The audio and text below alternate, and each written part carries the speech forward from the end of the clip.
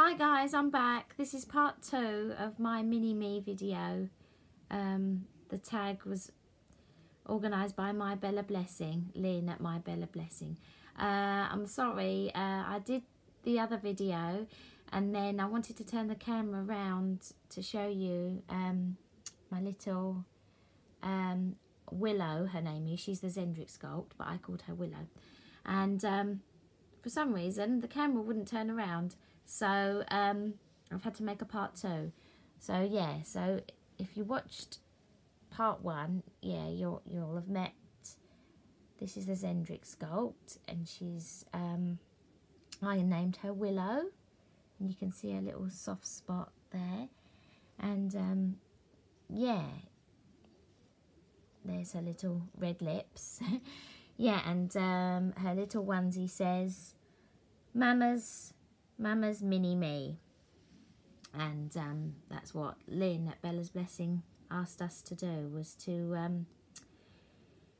show you our mini-me. And in part 1 I told you all about why Willow is my mini-me, because she reminds me of me when I was a baby, because she's very pale. She's been painted in a very pale, she is a bit shiny, but that's probably because she was pre-owned and I think the lady dressed her a lot. But she's lovely. I think that can be corrected with a varnish, but she is lovely. And yeah, she's got very pink tones to her, and she's got 4 limbs. And her little creases there, and her little feet. And I think she's lovely. She sort of feels like a little beanie baby. She's quite heavily weighted. I would like to take some of that weight out, because when you lift her, her head doesn't really flop back.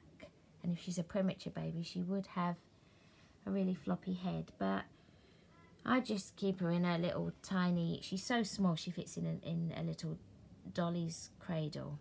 So, but when I get more confident, I might make some changes to her weight and maybe see if I can lighten her lips a little bit.